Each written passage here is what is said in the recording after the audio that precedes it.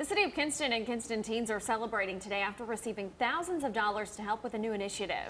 The city took home the first runner-up prize of $50,000 for Best Innovative Nonprofit at the U.S. Convention of Mayors this week. Their project, the Adopt a Lot program, aims to help beautify the city. The prize money will allow other nonprofits, churches, or volunteer groups to turn nearly 1,000 vacant city lots into community gardens, neighborhood parks, or recreational areas.